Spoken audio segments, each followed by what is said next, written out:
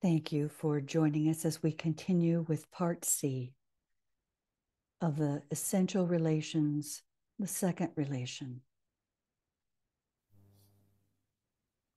The second relation, the relation between the astral body and the physical, which, for the majority, is the control by the positive astral nature of the negative automatic physical. The physical body, the instrument of desire, is swayed and controlled by desire, desire for physical life and desire for the acquisition of the tangible.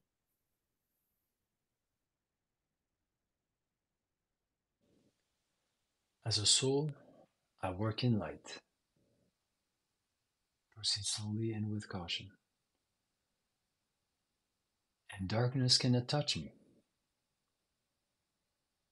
I take my stand within the light. Study effects. I work, and from that point, I never move.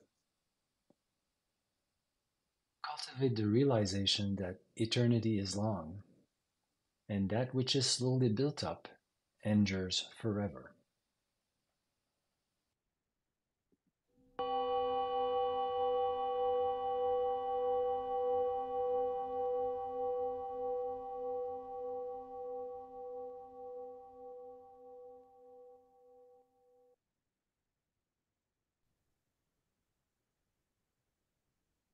What is the sound?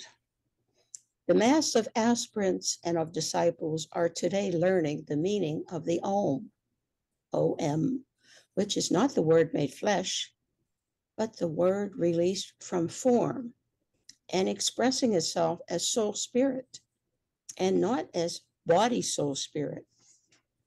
The sound of the OM and the sound itself are all related to vibration and to its differing and varied effects.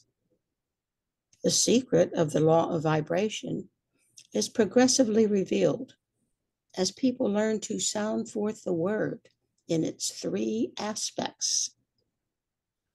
Students would also do well to ponder on the distinction between the breath and the sound, between the process of breathing and of creating directed vibratory activity. The one is related to time and the other to space, and they are distinct from each other. And, as the old commentary puts it, the sound, the final and yet initiating sound, concerns that which is neither time nor space. It lies outside the manifested all, the source of all that is and yet is not.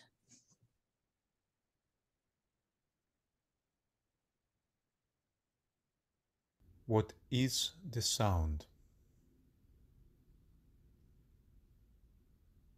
The creative point of tension, a tension achieved by a planetary logos when he responds to the sound of the ineffable name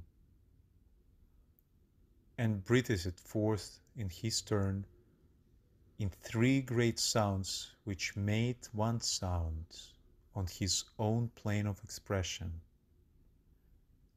thus creating the manifested world, the impulse towards the unfoldment of consciousness, and the influence of life itself. This is the sound.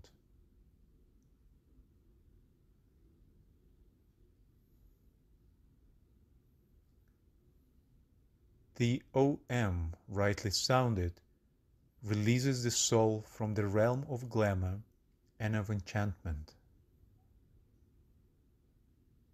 It is the sound of liberation, the great note of resurrection, and of the raising of humanity to the secret place of the Most High, when all other words and sounds have failed.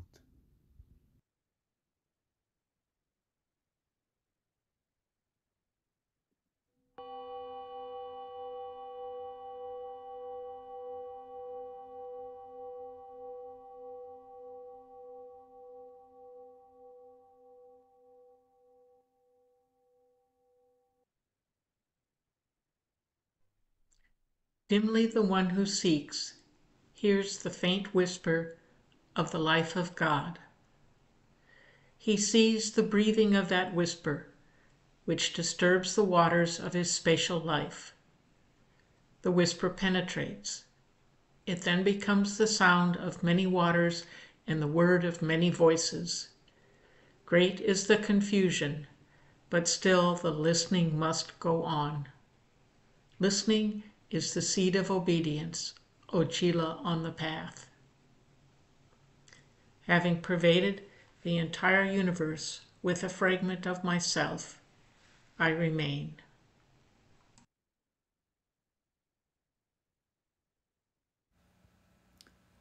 The Om is useless to most people, even though trained students may now be deriving benefit from its use. This general uselessness is caused not only because people do not use the word correctly, but also because, even when using it, they are not holding its significance firmly in their consciousness.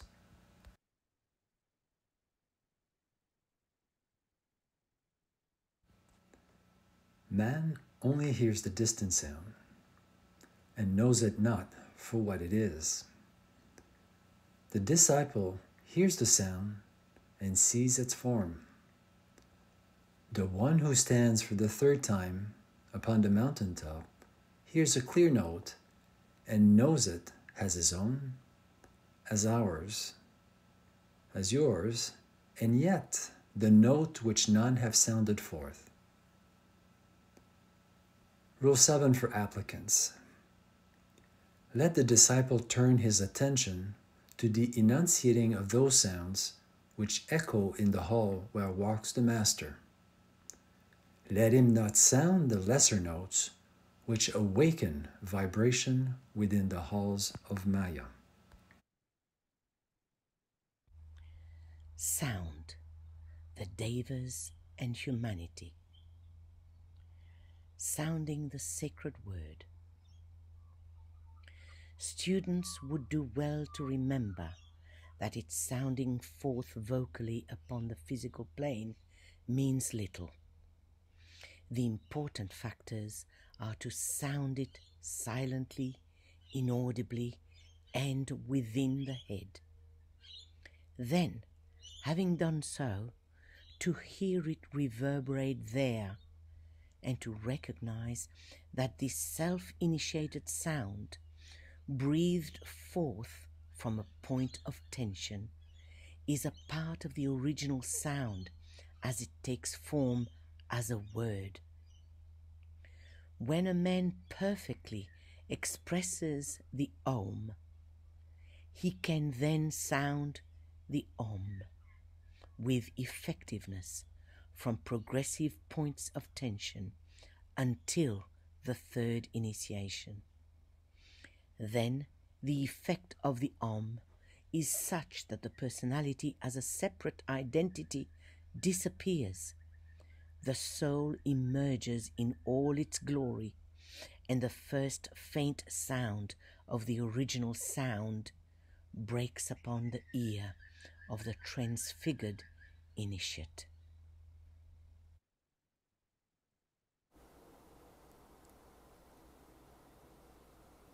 Let's establish a point of soul focus. And from that high point, envision the future as we progress along the path to a level of development in which we can begin to touch the jewel in the lotus. In the Rays and the Initiations on page 190, Master DK gives a progression. We'll read this slowly and deliberately, knowing this is in our future. A reward along the path for the pain, suffering, discipline, and obedience to the path of discipleship.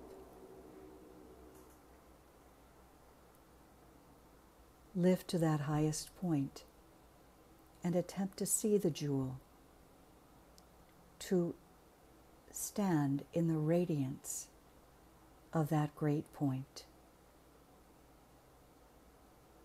Focus the force at the jewel's point and find the veil that it can touch. Carry the force from point to point and then project.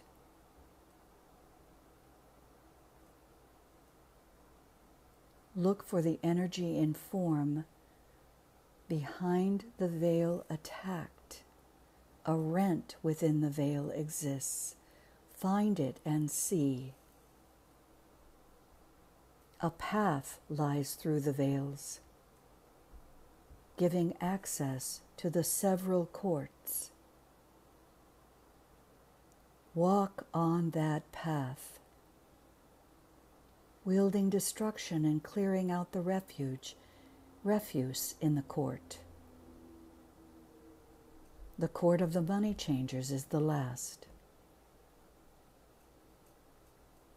Meet the descending forces and find the current which is yours. Hear that note. Feel that vibration. Watch for the evil stream of force which seeks to mend the rents. Project upon that stream the energy of which you know.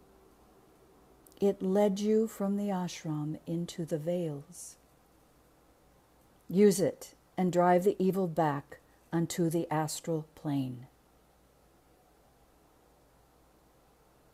Work with the sound and know it as the source of power. Use first the voice,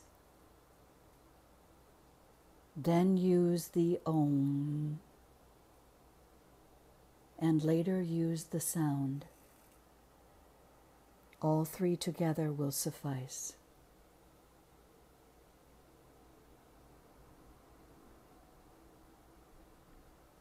This is a very advanced description of the path that leads far ahead of us, but worth noting in relation to the importance of driving evil back unto the astral plane and the use of sound,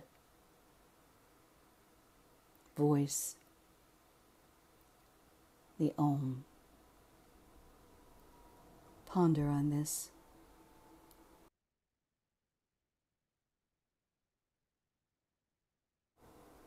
Here we have the triangle that represents the notes.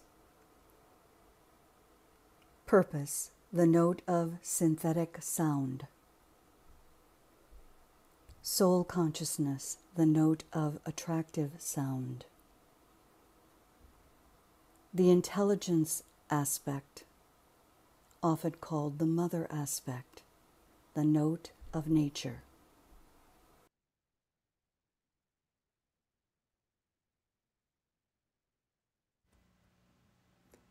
Consider your relation to the elementals and the devas with which we must cooperate to handle the tests. Desire to hear, desire to be heard, desire to sound the note of the soul. The relation of the pairs of opposites. These can be selfishly utilized or divinely blended. The positive and receptive qualities blended for higher service. The masculine and feminine qualities balanced and coordinated in service. The note of the soul harmonizing with the note of the personality in each and every expression. Life conditions selfishly appropriated or gathered together in group formation in community with soul consciousness and pure intention. Sounding silence, creating new harmonies, vibrations of healing sound radiating into the darkness. Selfishly cornered, if I may use such a phrase, or blended and shared, inspired by a loving heart offered as service to the ones we seek to love, heal, serve, and aid. How are these relations being utilized in creative expression?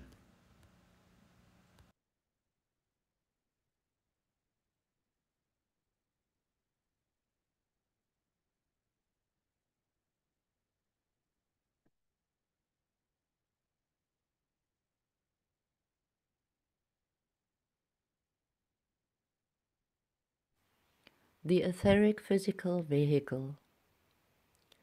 The old occult injunction which said to a man, "Know thyself, for in thyself is to be found all that there is to be known," is still the rule for the wise students. If each one of us would scientifically regard ourselves as centers of force, holding the matter of our bodies within our radius of control, and thus working through and in them, we should have a hypothesis whereby the entire cosmic scheme could be interpreted. The simple rules from the Gita include: learn that the form is but the veil which hides the splendor of divinity. Realize that the one life pervades all forms, so that there is no death, no distress, no separation.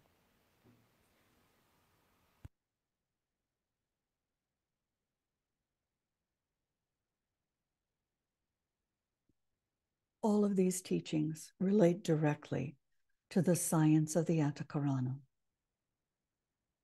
Bridging from the physical etheric to the astral vehicle, on to the head and the petals of the egoic lotus, we can learn much through the use of pictorial and visual imagination.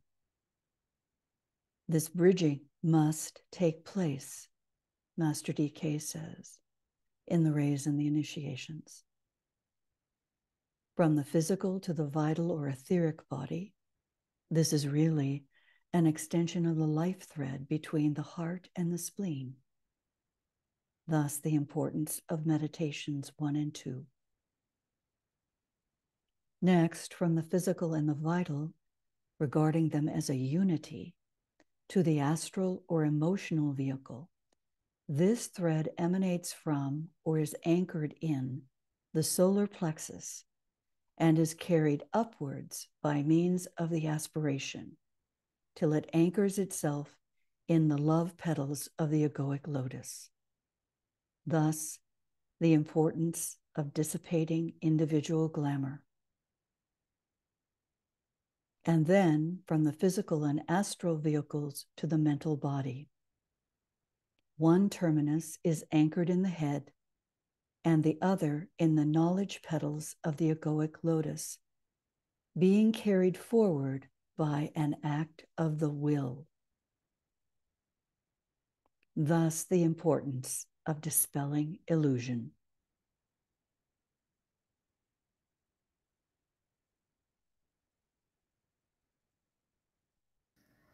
Radiance we are and power. We stand forever with our hands stretched out, linking the heavens and the earth, the inner world of meaning and the subtle world of glamour. We reach into the light and bring it down to meet the need. We reach into the silent place and bring from thence the gift of understanding. Thus, with the light we work and turn the darkness into day.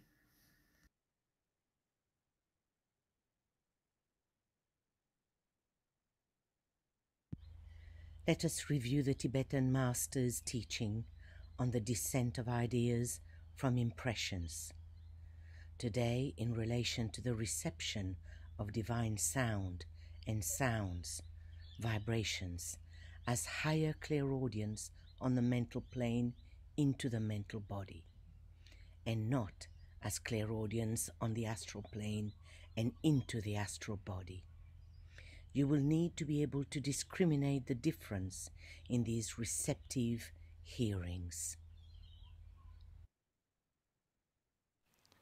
One of the difficulties, for instance, facing the aspiring disciple and the earnest occult student is to record directly in the brain impressions from the spiritual triad and later from the monad via the Antahkarana.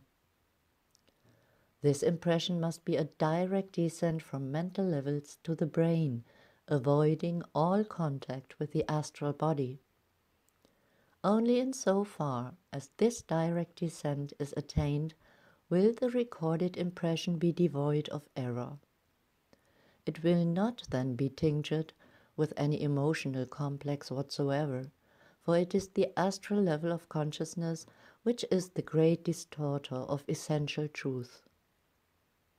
Impressions from the ashram or from the spiritual triad, which are the only type of impressions with which I am here concerned, pass through 3 stages.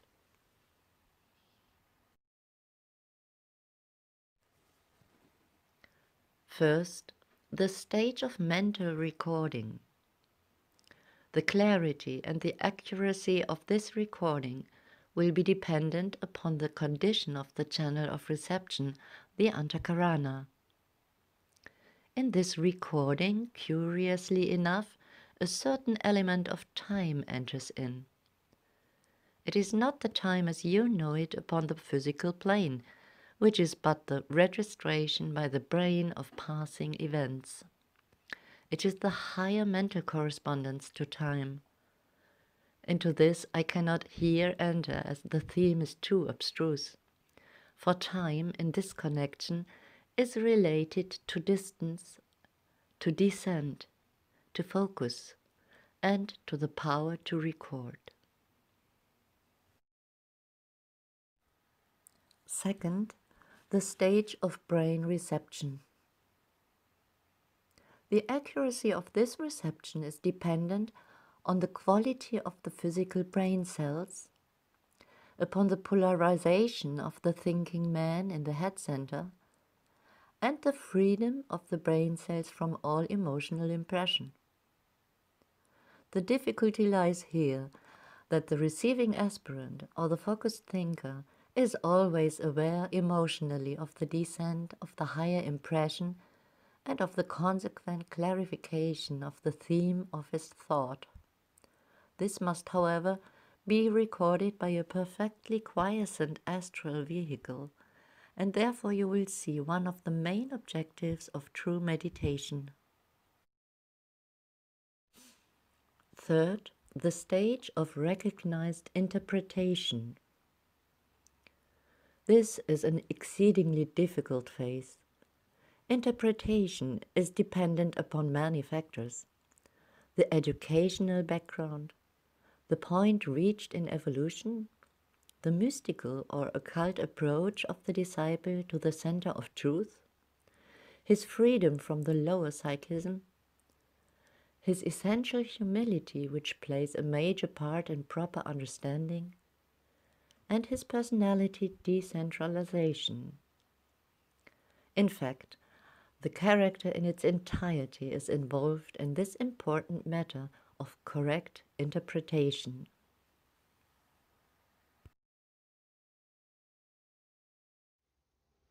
The Listening Pilgrim.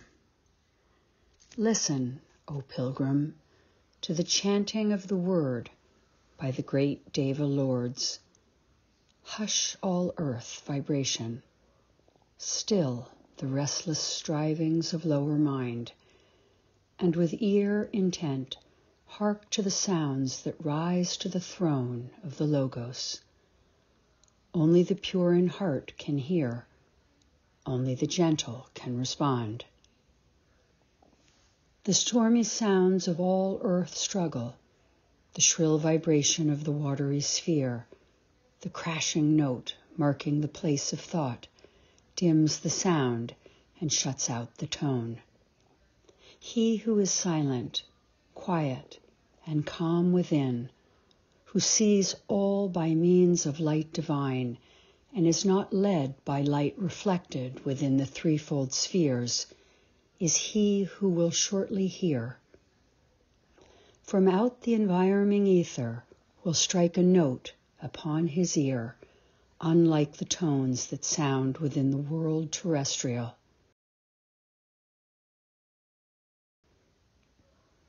Listen, O pilgrim, for when that sound strikes in colorful vibration upon the inner sense, know that a point has been achieved, marking a great transition. Watch then, O pilgrim, for the coming of that hour. With purified endeavor, mount nearer to that sound. Know when its tone steals through the misty dawn, or in the mellow sunlight strikes soft upon the ear, that soon the inner hearing will become expanded feeling and will give place to sight and perfect comprehension. Know when the music of the spheres comes to you note by note in misty dawn or sunny noon, at cool of eve, or sounding through the deep of night, that in their rhythmic tone lies secret revelation.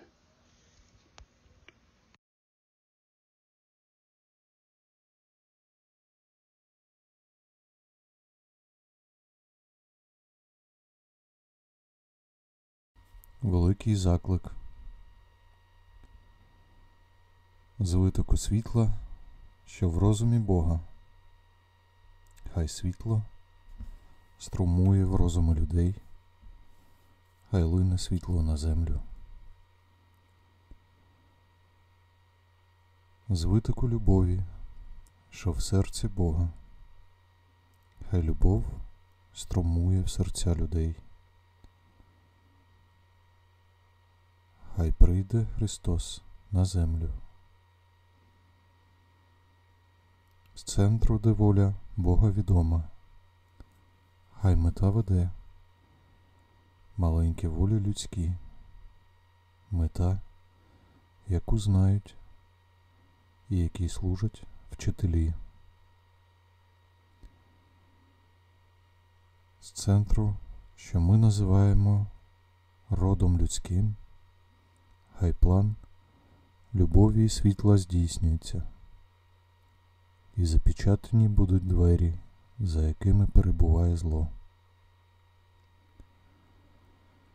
Хай світло, любов і могутність відновлюють план на землі.